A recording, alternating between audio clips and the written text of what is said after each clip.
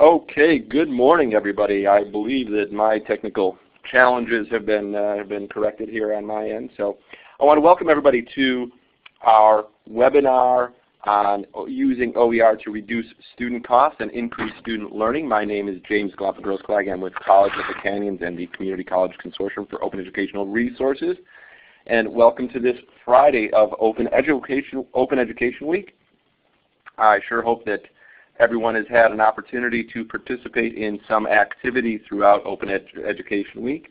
If you take a minute or two to introduce yourself in the chat window down in the bottom left of the screen, that would be terrific. We'd love to learn about you, where you're from, and whether or not you're involved in open education already. I see some very experienced folks out there who are very experienced in open education, and I really appreciate seeing them here today.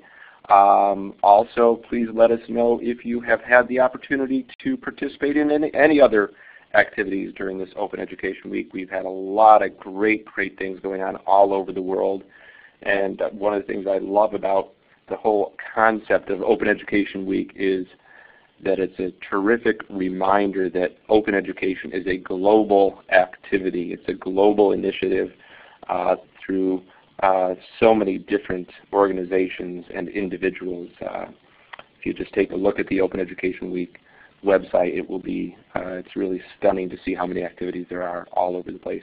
At any rate, it's my pleasure to be with you today on the sort of the driving side of the technology. I have my colleague John Makovich, Director of Distance and Accelerated Learning here at College of the Canyons. Appreciate his help in getting everything set up today.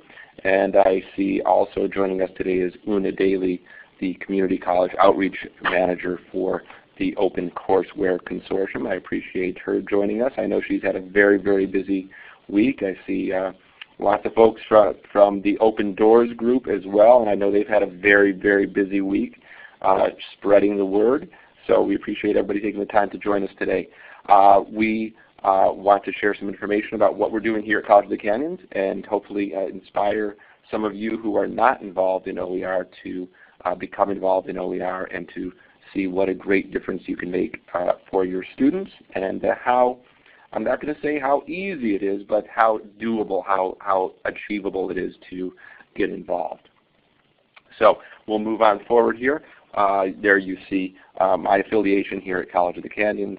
I have been neglectful in including our Community College Consortium for Open Educational Resources logo there, but I certainly do give a shout out to CCC OER and all the great work that the community colleges in the United States and Canada are doing. So without further ado, let's just dive in and give everybody a sense of what we're doing here at College of the Canyons and where we are. We are in beautiful, sunny Southern California. I know that Jessica was sharing earlier that she's in Maryland, and I don't know where everybody else is, but I certainly can tell you that here we are in beautiful, sunny Southern California. It's probably going to get up to 80 degrees today, so we like where we are. And many of you know that California has long been a leader in open educational resources, beginning back in the early 2000s with the activities of Dr. Martha Cantor and Mr. Hal Plotkin of the Foothill De Anza Community College District, as well as the efforts of Dr. Judy Baker and Jackie Hood, who were also associated with Foothill De Anza. So we really appreciate all the examples we've had here in California. A little bit about us here in Santa Clarita, or here in College of the Canyons. We are located in Santa Clarita, California. We're a little bit north of Los Angeles. The city of Santa Clarita is a relatively new city. We have a pretty good-sized population, approaching 300,000, and we are the 4th largest city in the Los Angeles area. And a little bit about College of the Canyons. We are one of 112 California community colleges. If we think about the entire system, California community colleges serve nearly 3 million students a year. We're the largest single system of higher education in the world. At College of the Canyons, we offer 2-year degrees, certificates. We prepare students to transfer to university, and we focus very heavily on career training as well. We currently serve 24,000 students, and we've been fortunate to have been involved in promoting open education since 2006. Moving on to OER, judging from the audience here, I think we probably don't need the OER definition. But I'll give you a few seconds to take a look at that if you're not familiar.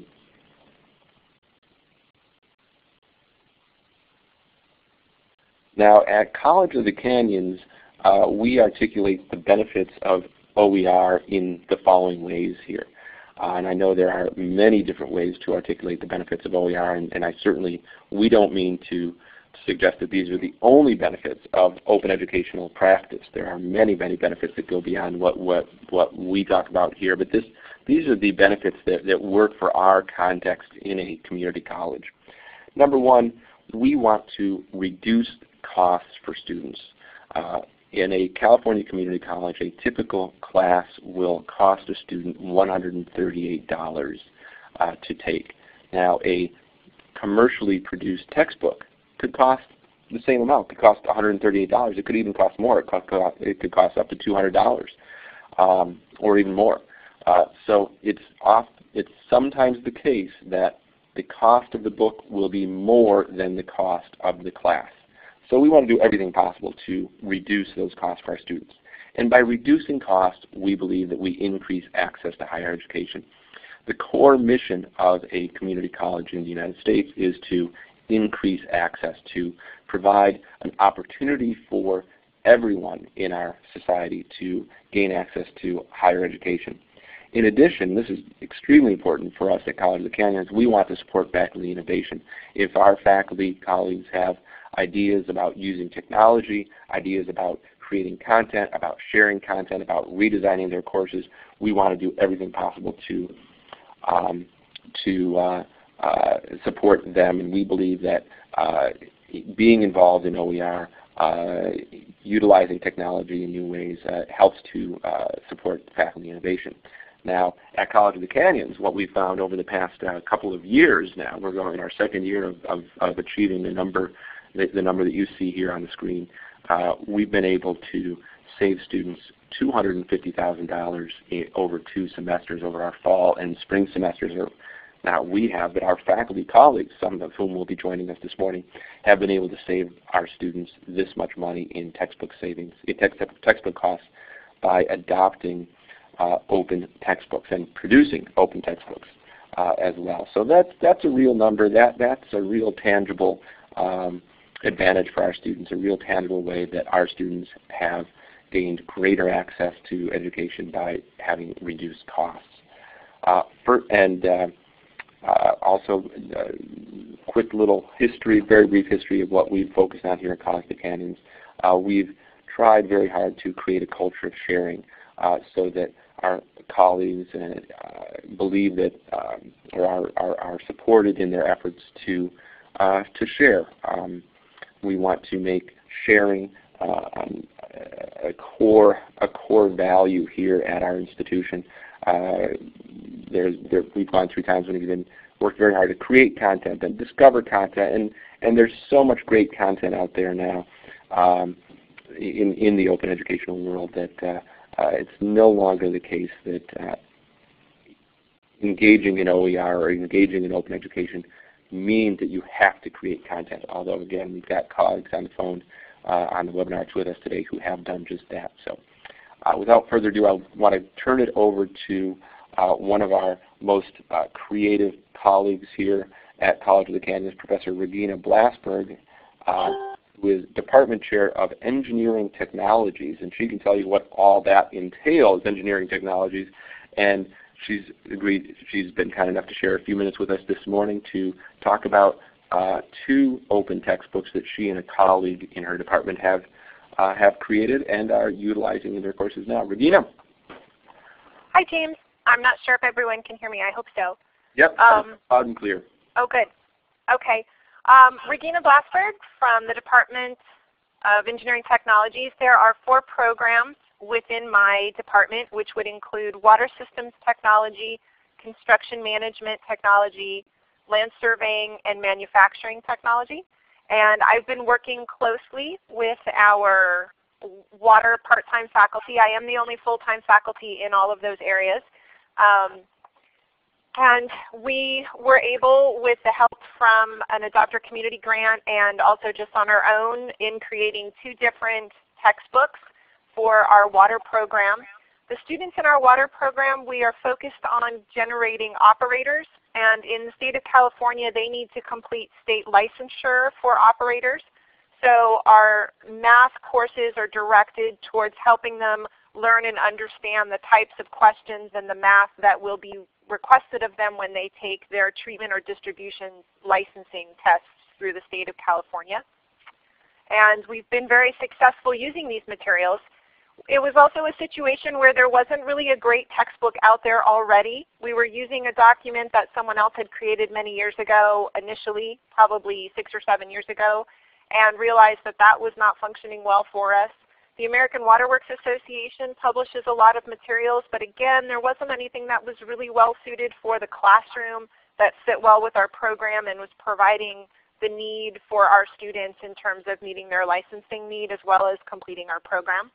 So Mike Alvord was extremely instrumental in writing these texts, and I've been working with him in editing these texts. Mike Alvord is from our local industry. He is an adjunct, but he is also a full-time member of our industry and is on our advisory board. His boss is on our advisory board, and our local industry partners are also very supportive of these efforts in providing opportunities for Mike to work with us on these projects. So it's been really successful, and students are really, they really seem to like it. We've been able to make arrangements with our bookstore here on campus in the past to work with our repro graphics office here on campus so that students can pay to have their book printed if they wish it in that format, and they can then purchase it through the bookstore. James, do you remember what that cost was? I want to say it was like $10 or $15 or something. I think it was $10. Yeah, I mean, for a very inexpensive amount of money, they can have it simply bound and purchased through the bookstore if they still would like a paper copy, which has worked out really well. So we're hoping to survey the students in the fall to find out again from them, are they, is this working for them? But all of the comments so far have been fairly positive. And of course, they're loving the fact that they're not having to purchase a $150 textbook from AWWA. So $150 for the other textbook. They can. Well, because the bookstore marks up the book. Right? Right. I mean, students don't purchase the direct price. Even though we do get a discount as a member of AWWA, then the bookstore still adds on its markup. So it still becomes incredibly expensive for students in purchasing books from So that. the textbook would cost students more than the actual class would cost them. Absolutely. Yeah. Absolutely. Regina, a question in the chat. What incentives led faculty to develop OER content for courses? Did we I would say that in this particular program, because I think it's different in my other programs, we're also working on, I just rolled out this semester in our land surveying program. I don't even know if James knows this, but we generate a lab manual that we're now offering as OER for the Surveying 101 class. It really came out of a need for the material. Mike teaches these courses primarily, and there just wasn't something out there that worked well and was affordable. I mean, there really wasn't something out there that worked well, period. But on top of that, there wasn't something out there that was affordable and that could be easily adapted into the classroom. So it kind of came out of that need. And Mike has been teaching for us for more years than I've been with the college. He's easily been here over 10 years. And it was like, if I'm going to keep teaching this class, I really need to develop materials that work well for our curriculum, for our students, to help them get their licensure. And there just wasn't something there to fill the gap that we had access to and that was affordable. Well, Regina, if I can maybe read the minds of some of the folks in the audience, it sounds almost too good to be true. Are you saying that you and your colleague developed open content just because it was going to help your students? I would say that was the driving force in the initial textbook, the Water 030 class, the beginning math class. And then it worked so well, and the response was so positive. And then we were able to get some funding from the Adopter Community Grant that it made it that much easier to do the second book, which was the Advanced Waterworks Map, the O31. Great. So, Well, I mean, really, that was our push initially from the department. Wonderful, wonderful. And again, you know, and I don't want to suggest that in every case it's going to work, that you're going to have colleagues like Regina and Mike who are going to do it for, you know, for really the absolute most amazingly right reason there is, and that is because the students, it's the best thing for the students. Not everybody has time, and I know Regina is the last person on campus who has extra time, but we certainly appreciate her efforts in working together with Mike to create the book, because it is the right thing for students. And Jackie Hood from the Open Doors group and College Open Textbooks noted in the chat that she just looked at the book and it could easily be repurposed for developmental math, especially the first part of the text. So there's an interesting twist on it. And then I'll add to it, James, too, that you know as well that we've been pushing really hard to move our water program, and we've done so, to a 100% online program. So this effort was also in support of that. We felt that, you know, if we're going to be able to offer these courses as 100% online courses, then we need to keep moving towards having online resources as well. I mean, it ties into that goal that our department had as well. Excellent. Yes, which also, of course, ties into the core mission of the college, and that is to expand access and make education more easily accessible to students. And particularly in your area and in career technical areas, many of your students are working full-time during the day, and either evening classes or online classes present the best option for them to go to school. Yes, and we're only one of maybe 7 water programs throughout the state of California. So, and yet, you know, this is a need everywhere. Water operators are a need everywhere. So we recognize as well that with the state budget crisis, we're not going to be able to continue to replicate programs across 112 community colleges. And therefore, we need to also be able to provide that service since we are so few and far between. Fabulous. But Regina, remind us real quickly, what kind of a license do you have on the book, and can other people use it? John, if you're on here, please answer that question, but I'm pretty sure we just have our standard Creative Commons license. That's right. So we have a CC BY license is what we use here at the College of the Canyon. So absolutely positively, it's available for everyone else to use. There's a link to the text there in the slideshow, and please use it, adapt it, give feedback to us. Yes, I was going to say, send me questions, send me comments. Yes. We would love that. John, if you could put Regina's email in the chat window, that would be terrific. And my contact information is going to be up at the end of the slideshow. So, and then, James, I apologize, but I need to head on to another commitment. So I know that. Thank you so much for taking the time. We really appreciate it. Great work, guys. Thanks so much. James. Mm-hmm. Bye. All right. Well, thank you for that. And moving on then, another example of not of creating an open text here at the college, but of adapting and adopting existing open content. Well, here we go. Here's I forgot to move this forward for Regina, but we have a slide on the pros and cons of building your own content, and let me just walk us through this very briefly. So on the positive side, of course, we have full flexibility in creating the content. The con, of course, is it takes a long time. It can take a long time to develop. Regina was fortunate in that she had an industry expert who was really one of the driving forces behind doing it. So she was able to work together in a team. An advantage, of course, is that you can tailor the content to your own particular teaching style. A potential con is that you don't have outside expertise guiding you and providing sort of that connection to industry.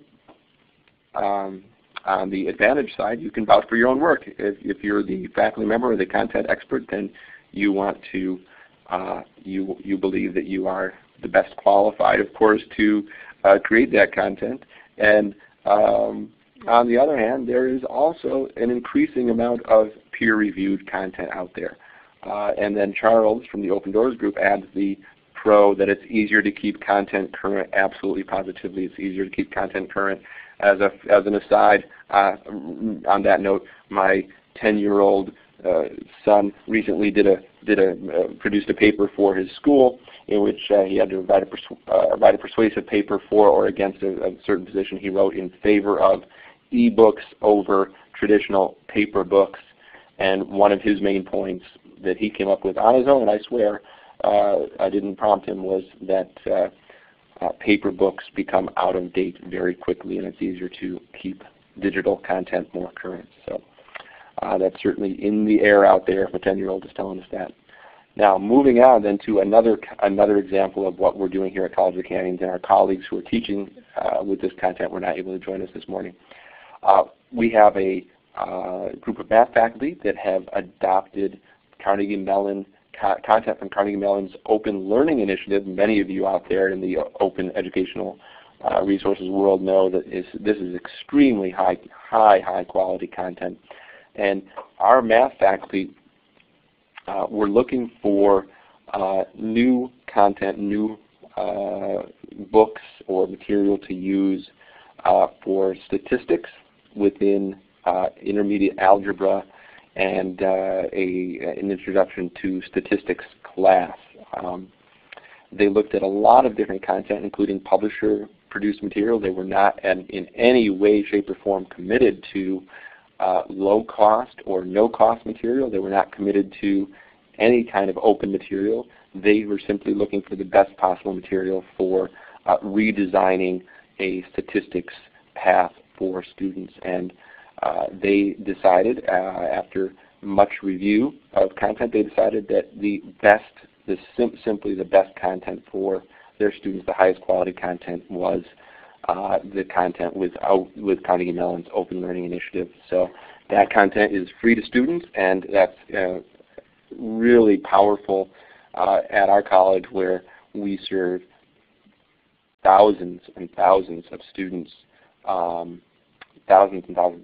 in math classes every year. We have more than, I think we have nearly 200 sections of math every year, and we have this semester 25 sections of a statistics pathway course that is utilizing this content from Carnegie Mellon. So that's 25 sections of classes with 35 students apiece who are not being asked to purchase a $200 textbook. So those numbers get real pretty quickly, and we're very, very pleased about our math colleagues' ability to use that material, and we applaud Carnegie Mellon. I think as most of us do in the open educational world, we applaud Carnegie Mellon's OLI for continuing to produce very high quality content. Now I'm going to pause for a second and look for our next presenter. I'm not seeing our next presenter on here. I know John was looking for her. Let's see. Well, in the meantime, we have Jim from Open Doors Group asks, does free access mean no cost to students? Oh, that's a tricky one, Jim. We know that you know that's a hotly debated topic within the open education world. I'm going to be agnostic on that point as to whether free access should be no cost or low cost.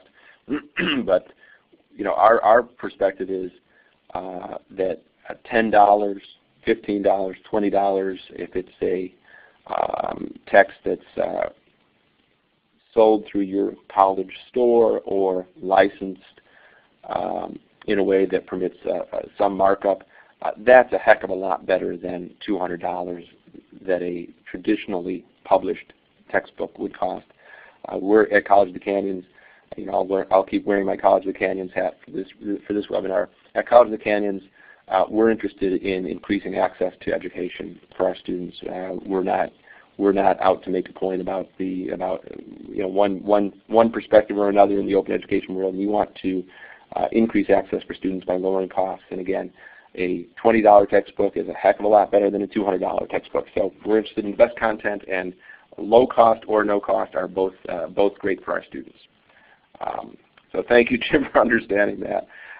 So again, I'm going to look for Catherine Coleman. I don't see our next presenter on here. I think John's looking for her. But in the meantime, I will move on to give you an overview of what she will be talking about when she joins us momentarily, I hope. We have a group of faculty in our sociology department who have adopted sociology texts that have been initially produced elsewhere. Shortly, we hope. Professor Catherine Coleman from our sociology department will be joining us to talk about an introduction to sociology texts. And I know the college, the Open Doors and the College Open Textbooks group have been instrumental in promoting this book. I'm going to pause. Katie, is that you? This is. Hey, Katie, great.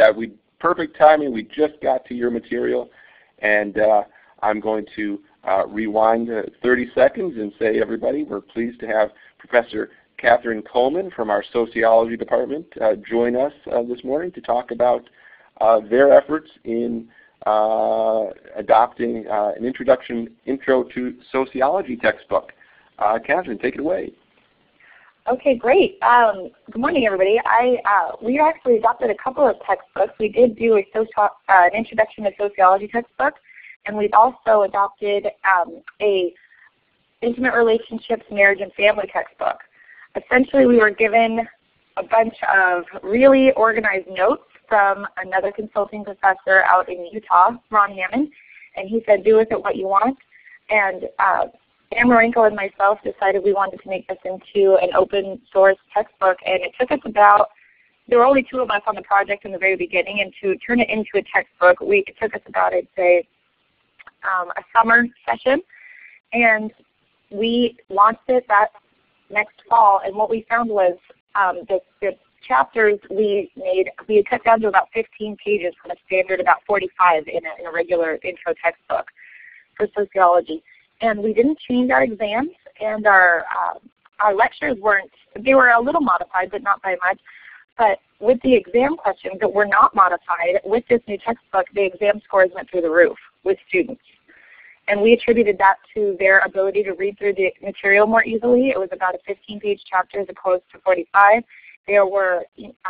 We could create our own examples, and we sort of wrote the textbook around our teaching styles. And what's really neat about that is anybody who takes this free textbook, can modify it around their teaching styles as well. And it's free, of course, to students, and that gets them very excited. And we found that they were more, first of all, they would have the book on the first day of class, which is a bonus. But they were also more willing to participate in class discussions and having read the material before coming to class with this accessible open education textbook. So those are some of our biggest pros with adopting. That's why we decided to move on from the introductory social textbook and actually add also the work on the marriage and family textbook. And we're currently now in the middle of a women's studies textbook, a gender studies textbook, really, because we've had such great success with these other 2 in our classes.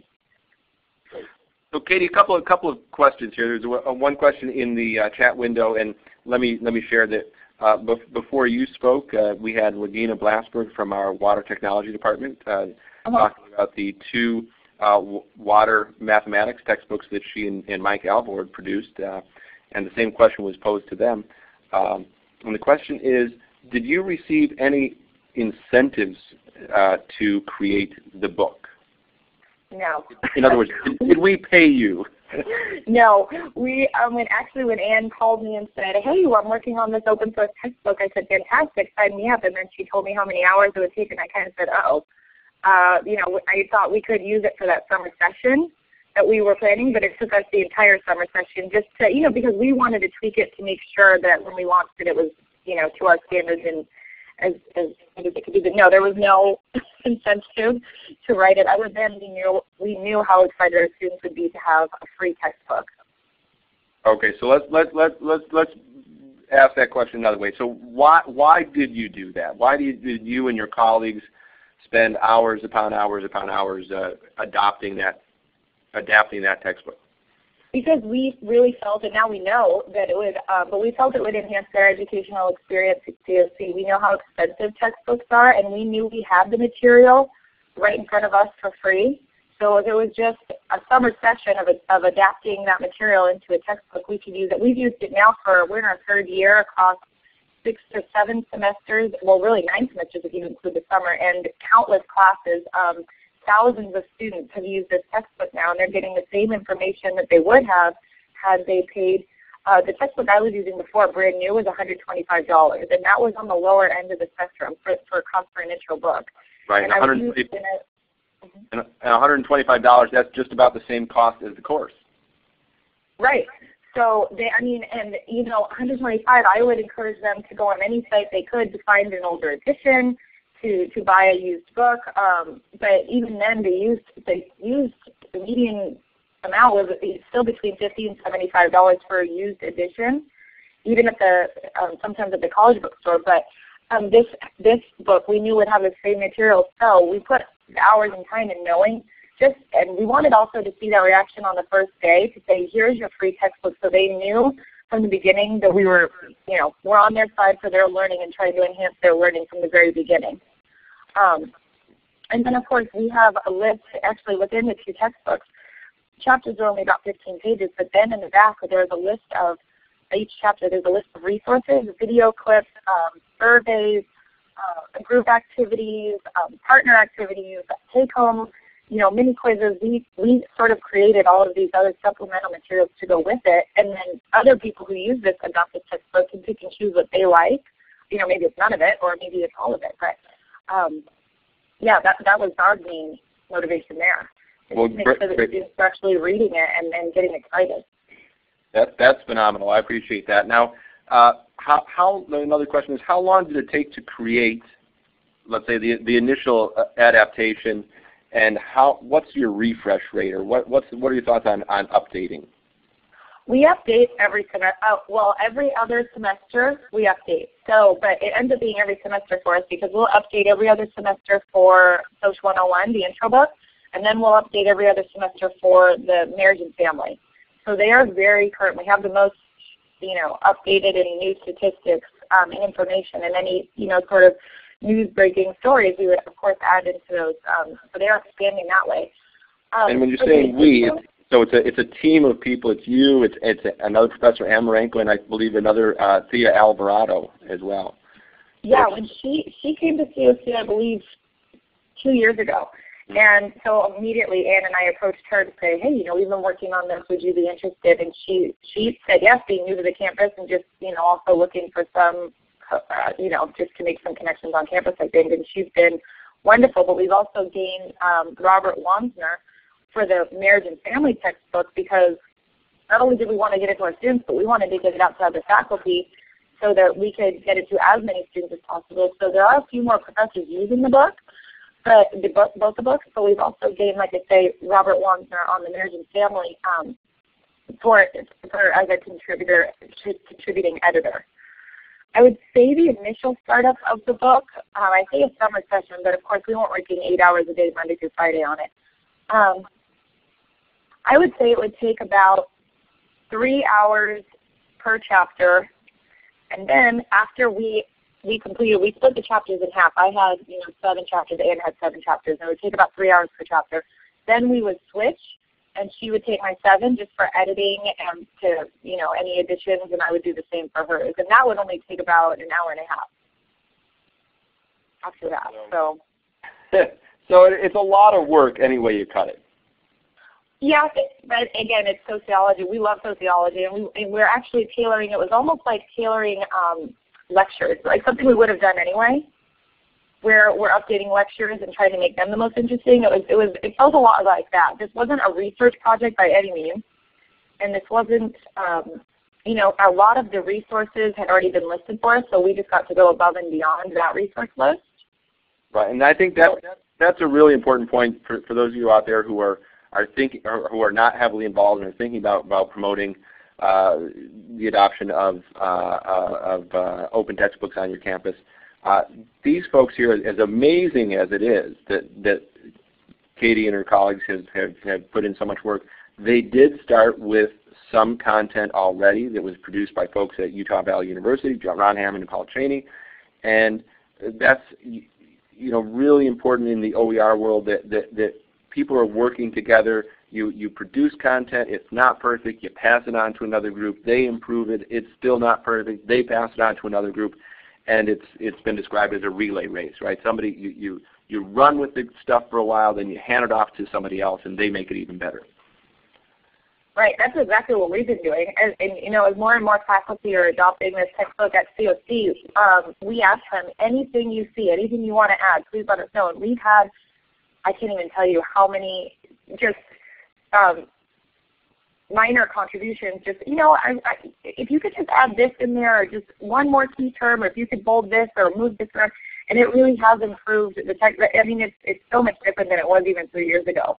And it was really, I'm really proud of how it was 3 years ago. But we've built on it just in huge amounts. And it's one of, I still love teaching Soch 101, but this is one of my favorite things to present to them on the first day. And I'm teaching 2 intro to Soch classes right now, and we continue to see this pattern of heightened participation with students in class because they've read the material, and these heightened test scores. And again, the material isn't what's different, it's just the way it's presented is different. Well, and the fact that students actually have the material. If a textbook is costing $125 or $200, oftentimes students really won't have access to that material. Right. I've had some students just come to me, before we adopted this textbook, I would always have one on reserve in the library, but sometimes they can't come to campus to do the readings if it's on reserve in the library. Sometimes I've had students say they just can't afford it, and will they need it to pass the class? And of course the answer is yes, and they attempt to share with other students, and that typically is not a very successful modality for learning. And I've loaned out some of my books to students who I have gotten back, but $125 really is not a reasonable price for a lot of our students. Great. One other question, Katie, if you still have a couple minutes. Another question from the chat was, how difficult was the book to lay out, and did you work with any particular software? The book was not difficult to lay out at all because each chapter was essentially done in Microsoft Word. And then we would change it to a PDF format, so we would upload it right onto, we use Blackboard at COC, so we would just upload it right onto a Blackboard shell for our students. But each chapter individually is just really, about a 15-page Microsoft Word essay, it looks like. Where, we add our images and our graphs and things like that, but it's very easy. Now another question then is, do you have any plans to add multimedia pieces to your books? We actually have a few multimedia pieces to our books, other than something like, the video clips and suggested discussion boards and things like that, because we do discussion boards and things like that. But we actually have survey monkeys attached to some of our chapters, depending on where it's appropriate. And we have online, we actually use these surveys in the Intimate Relationships, Marriage, and Family book, where the answers are completely anonymous. Nobody knows who's answering what, but the class will go on and answer these survey questions, and they can actually read and see what's going on with people. Usually we'll use that for what are your beliefs about something like divorce rates, or what are your beliefs about interracial marriage, or something, even depending on the topic we're talking about. But just to get a consensus of a feeling for normative values and ideas attached to some of these changing familial patterns we're seeing in the United States. So we have multimedia that way. Great. Great.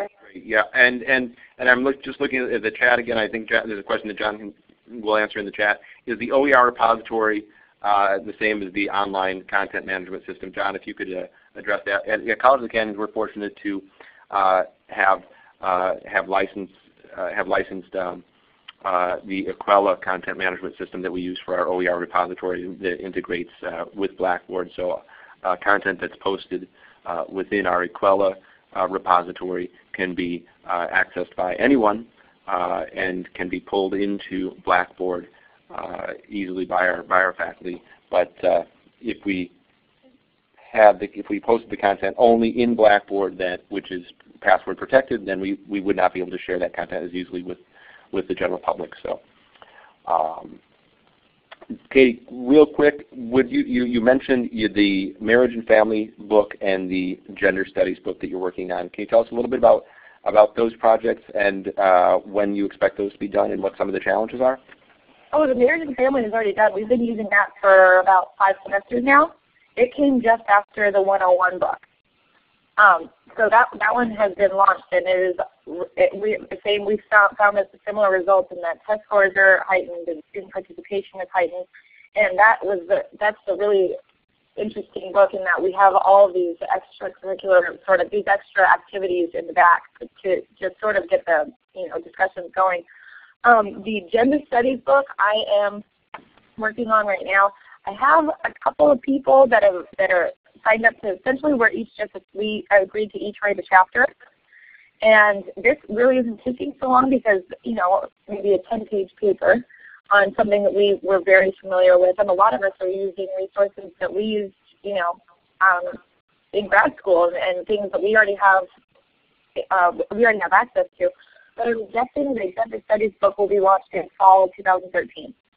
Great. Thank you so much. And there was a question, I think Kelvin had a question earlier about a list of open textbooks, if there was a list somewhere. So certainly I'll direct people to College Open Textbooks in the Open Doors group. Yeah. I'll direct people to Saylor.org, which does not have a list of open textbooks, but has curated content around college courses. Yeah, so that's terrific. Katie, anything else you want to add? Pros, cons, encourage people to do it, discourage people from getting involved? I have to say there really are. I have yet to, in the 3 years that we've been using this, I haven't found any cons. I have yet to have had a student come to me and say they'd rather pay the $125 for the 45-page each chapter intro book. And I have actually had things. One really positive thing that's been sort of happening is I have a lot of students who have emailed me and said that they've moved on to four-year university since we've had class together at COC, and they took their intro book with them, and they're using it at their new institution. They didn't feel like they had to sell it back to sort of get whatever pittance they could from selling back a used textbook. So they've taken it with them, and they're still using it.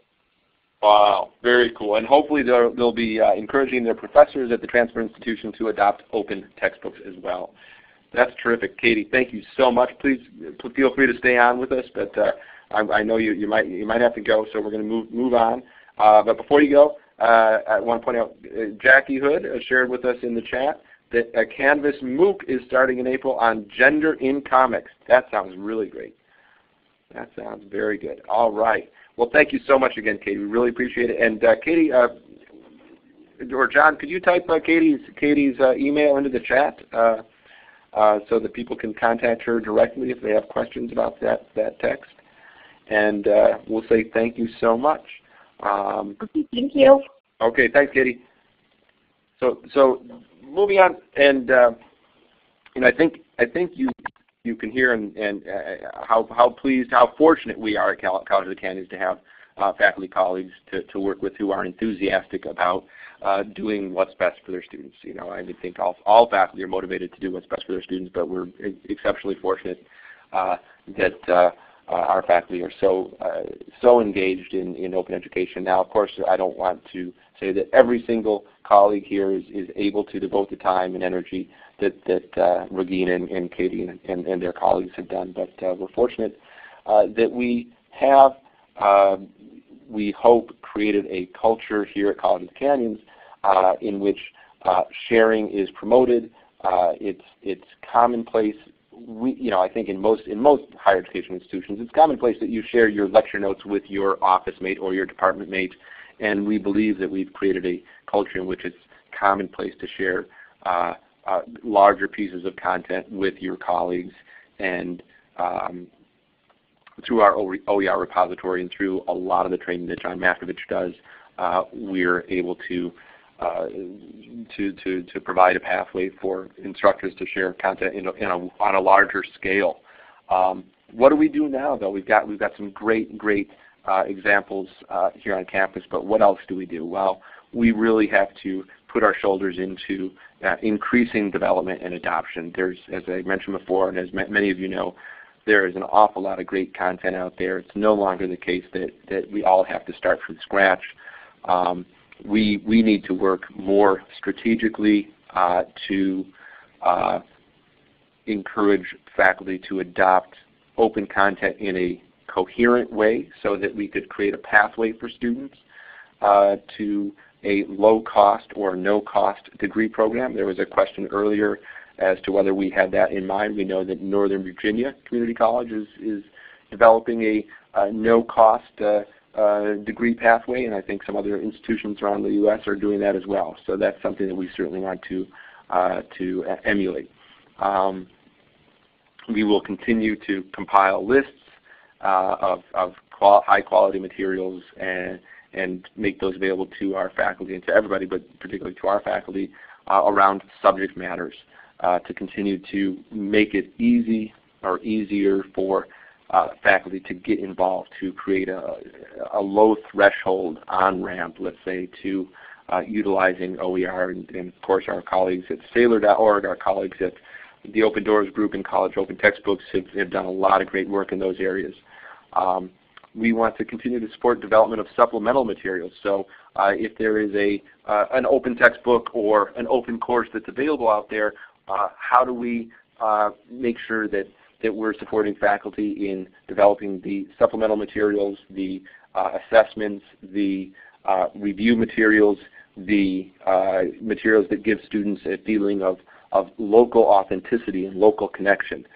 We know that in the online teaching and learning world, there's an increasing body of research that tells us that a human presence and local authenticity helps students feel more engaged and help students persist through their classes. So how can we encourage faculty to adopt open content that's, let's say, oftentimes pretty vanilla and pretty generic, but still insert a feeling of connectivity, a feeling of authenticity, that this is College of the Canyons, this is my professor, this is somebody I know, and I feel connected to that place. So we want to continue to help our faculty insert that kind of material.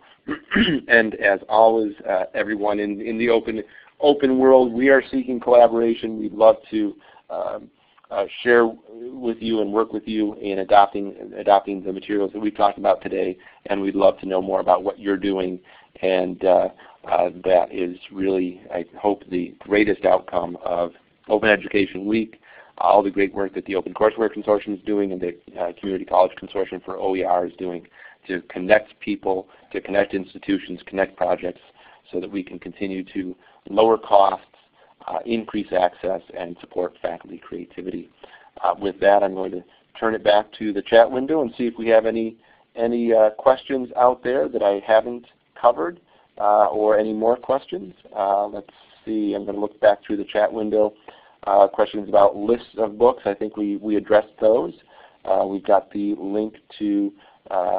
Lisa, Jackie posted a link to a video endorsement of the sociology book. Appreciate that. Does anybody out there want to share what they're doing? Jackie shared the link to College Open Textbooks. Thank you, Jackie.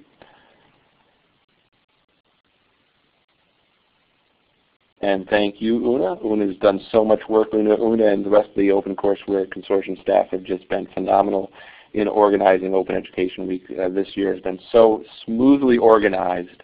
It's just been terrific. Oh, and Kathy, thank you so much. I'm so sorry. I knew you're on here, and I did not mention our good colleagues and friends at Merlot. Merlot is a terrific, long-standing resource for locating and sharing and reviewing open materials. So please check out Merlot as well. Good people doing good work. So thank you for that, Kathy. I appreciate that. So there's my contact information. Also, John posted earlier the contact information for Regina Blasberg and Katie Coleman, or Catherine Coleman, here at College of the Canyons, if you want to get more information about their specific projects. So thank you so much, and thanks again to the folks at OpenCourseWare Consortium, Community College Consortium for Open Educational Resources, and everyone for participating in Open Education Week. Thanks so much.